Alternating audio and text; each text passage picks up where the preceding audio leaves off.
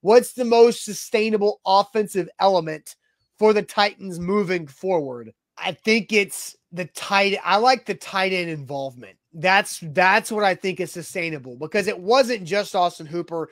Chig only had the one catch for 31 yards, but when you put those two guys together, 5 grabs for 67 yards and 2 touchdowns.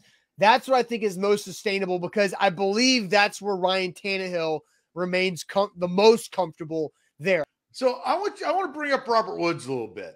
Woods has been the number 2 guy. Robert Woods, I think, can be the most sustainable. And Austin, here's the reason.